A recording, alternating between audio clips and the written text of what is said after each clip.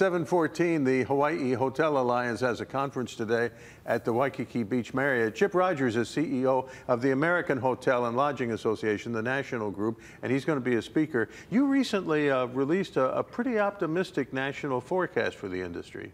We did. If you take a look at our entire industry across the country, you could positively say that 2024 is going to look very much like 2019 when you take into consideration occupancy and RevPAR adjusted for inflation. Now, different communities are going to have different results, but overall, the recovery is here. RevPAR is a revenue per available room, and it's basically the metric all hotels use to measure themselves. And in Hawaii, we're hoping for some similar improvement. Yeah, Hawaii looks great. Occupancy numbers are not back to where they were in 2019, but the revenue is there.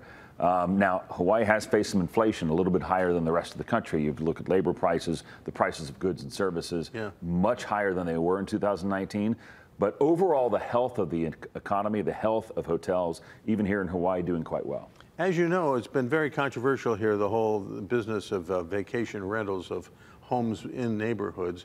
And I was wondering how much of that you're seeing in other markets on the mainland.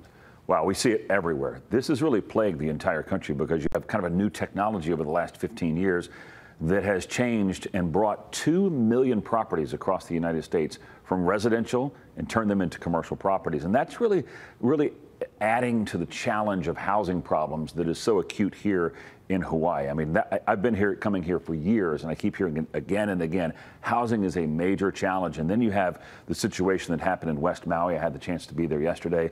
Wow, that was devastating. And you think about the families that are impacted, many of them who work themselves in hotels, taking care of other families right now.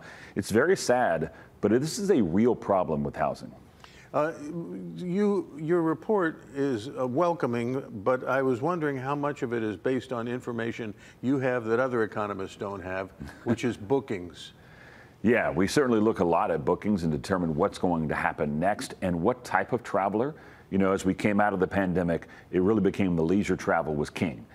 Business travel is coming back in a major way now, and especially those major conferences that we didn't see in 2021, 2022. They're back in full force. And so that mix is kind of closer to where it was in 2019, but leisure is still the key, and especially here in Hawaii. Okay, I appreciate the update, Chip. It's 7:16, and we'll have more Sunrise for you in a moment.